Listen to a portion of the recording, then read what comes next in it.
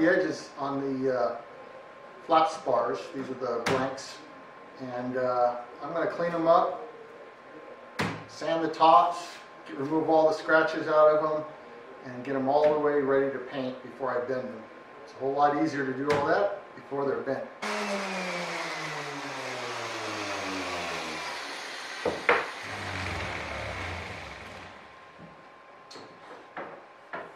So that blank's ready to go. It's all been prepped and can be marked out and bent.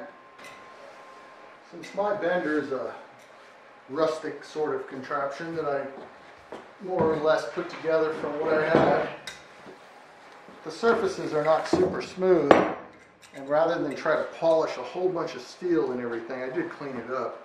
I put contact paper on the parts before I bend them.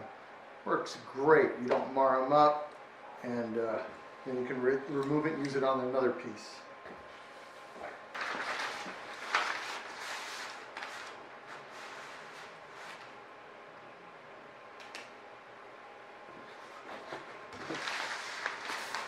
So now I'll just take and cut another piece and put it on the other side. Like I said, it's just to keep the bender from marring up the surface.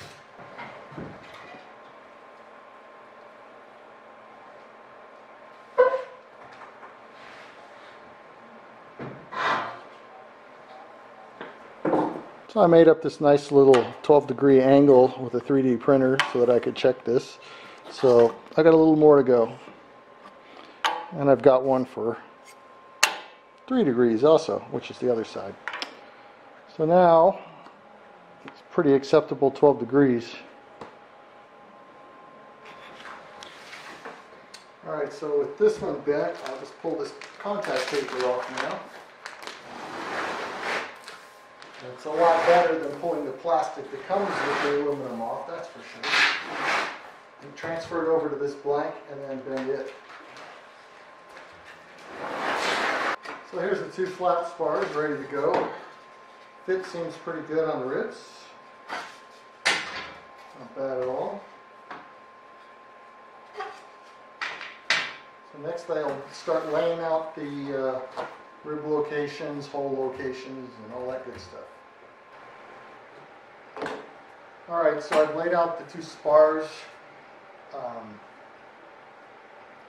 So both 3-degree angles are together right now. And this is the right root, this is the left root on this end. And as you can see, I laid out all the hole locations, all the rib locations, the nose locations. And the next thing I'm going to do is drill the holes, the lightweighting holes.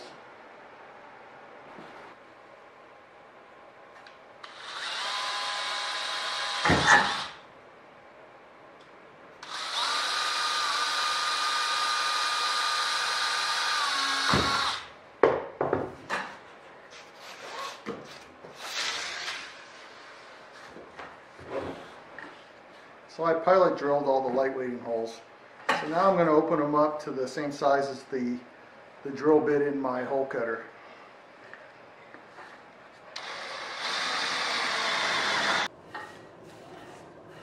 So now I'm starting to drill the lightweighting holes. So everything's laid out on the spar. I've already drilled a hole the same size as the pilot for this hole cutter. Put a block here, and I'm using the mill. I put a block in the vise. Drilled the pilot, and I can just set it up here.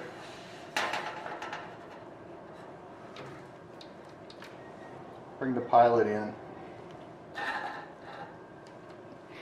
So now, dealing with these hole cutters, I don't do a lot of sheet metal big holes, so I invested a whopping $10 or so on this from a discount tool place. And these things can be frustrating as hell. But there's some things you can do to make your life better. So one thing I did is I'm running it backwards because I don't want the pilot drill to actually wallow out the hole in the wood or cut any more metal away. I want it to just align it to the center. To do that, I turn the tool around the other direction. I also sharpen the cutting tool and brought it to a fine tip. They don't normally come that way, but who knows? I mean, they're kind of random. The other thing is you need a really good way to clamp your material. I like using a big block like this because it helps flatten out the material. If you don't do that, the material is going to be concave somewhat, and when you start cutting, it'll hit in one place and not in another, and it'll break through in one place, and it tends to want to grab, and all the kind of stuff that can make you really piss you off. So anyhow, found this works really well. I'm going to use the Z to bring the tool, the table up into the tool, so I can do it really slow, because that's the other thing, is to run it slow and bring it up slow. You can do the same thing on a drill press. You can use the table raise and lower to bring it up really slow. And then it just goes through without any of the headaches.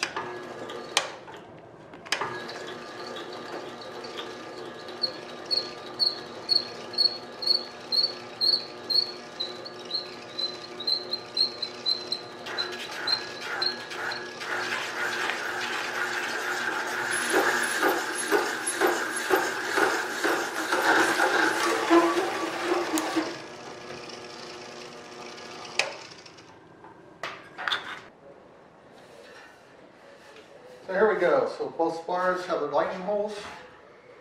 Next thing up, I'll put the nose ribs on. Okay, so I'm attaching the nose ribs. So it's pretty easy. I just went to the layout lines that I have and marked out my rivet locations, which I 3D printed a little right angle to get in here and do these lines, and then I just marked on the edge where I wanted the rivets so I could reproduce it real easy. Center punch them all.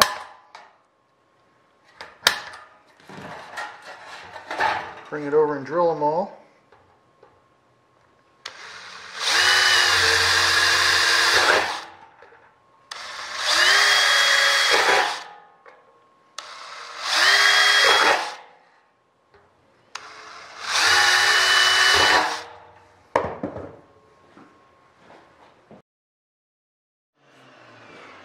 So I need a mark on the other side to tell me where the ribs should be located. So that's going to be 1/4 inch off this hole.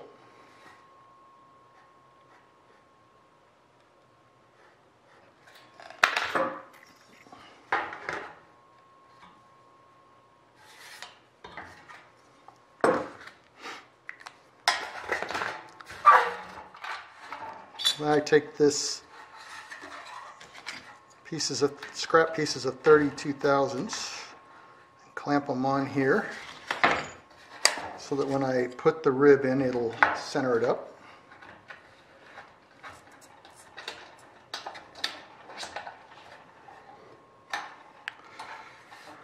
Now I can turn it over and put the rib in place. So I'm going to take the rib and put it in here. Between, line it up on that line.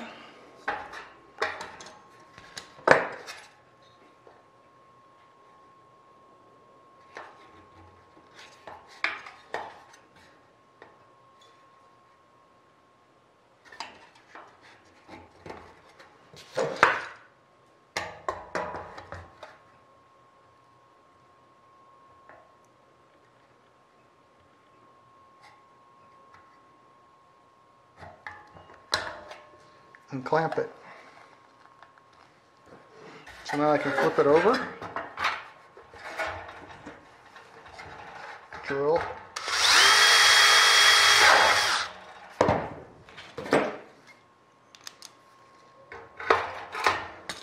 and get this out of my way. Drill this one. Just take a quick look to make sure things haven't moved. Still looks correct.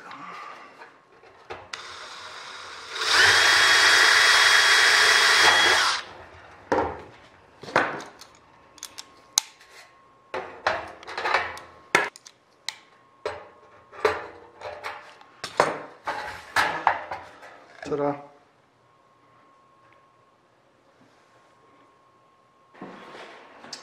So here we go. Both flaps with all their nose ribs installed.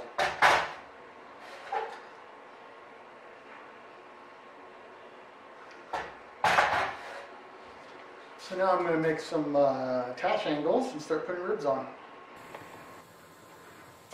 So I need a bunch of these half by half attachment angles for the ribs here. So it's a good opportunity to use up some of the scrap that came from lightweighting holes and such.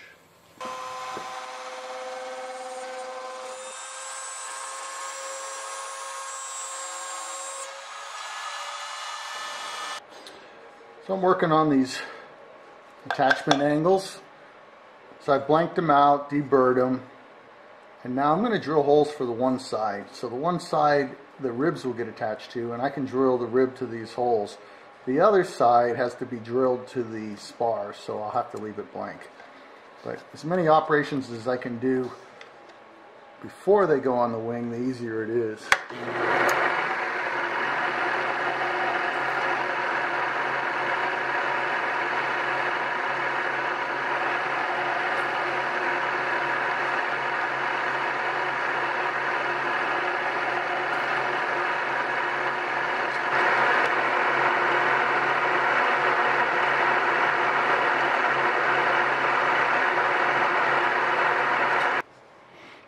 So I'm installing the attachment angles for the ribs, and this station already has a nose rib on, so I'm going to take that nose rib out.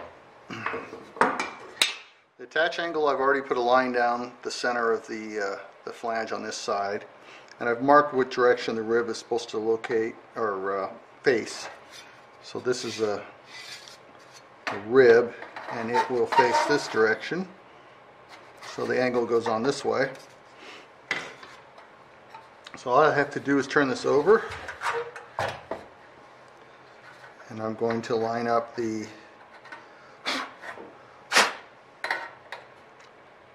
center line there, kind of close.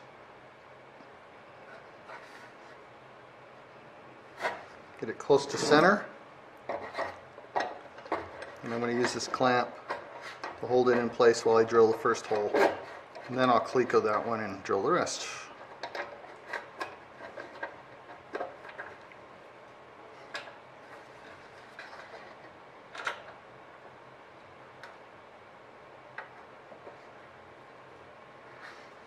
Look underneath to see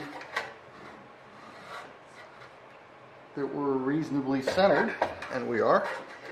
So I can go ahead and drill the first hole.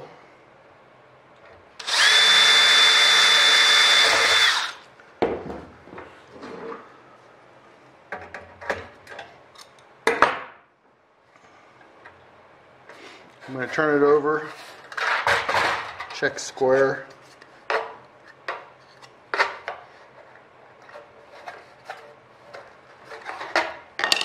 Square is good.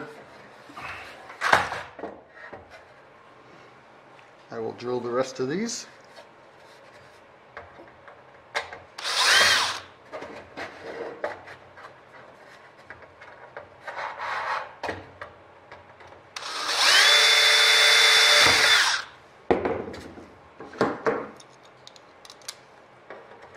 Good. Now I'm just going to put it all back together. So the cleco is actually going to come in from the bottom.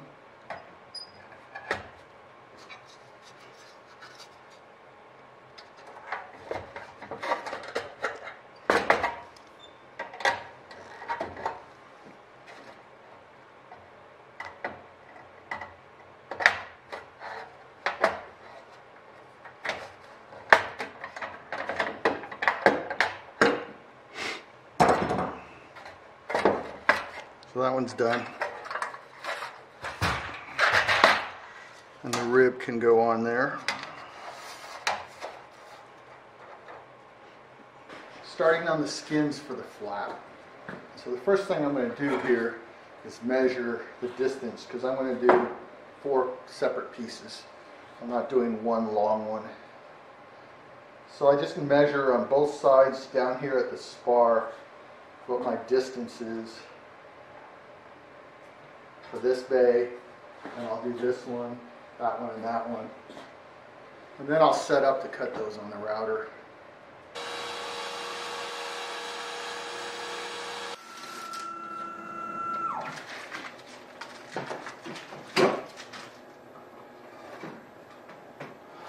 So there's one of the flat nose pieces. And one thing I've done too is right here on the edge, and this is probably hard to see, it's a little nick. And so I put the layout lines for bending on here just by using putting a little dimple there. So I have all 4 nose covers here blanked out. And the next thing I need to do is clean them up, sand them, prep them for paint, and then I'll bend them.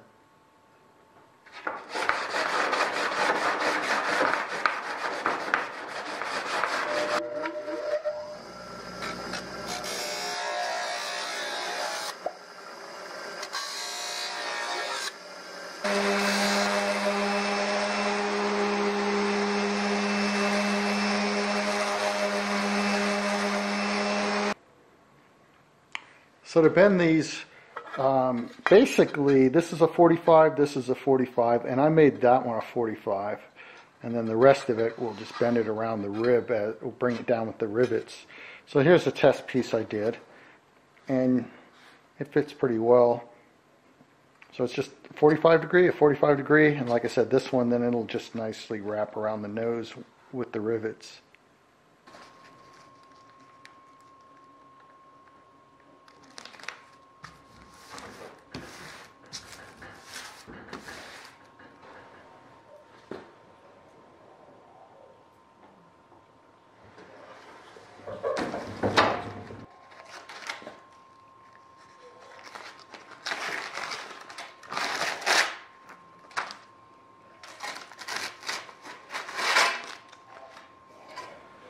So here's the one I just bent, and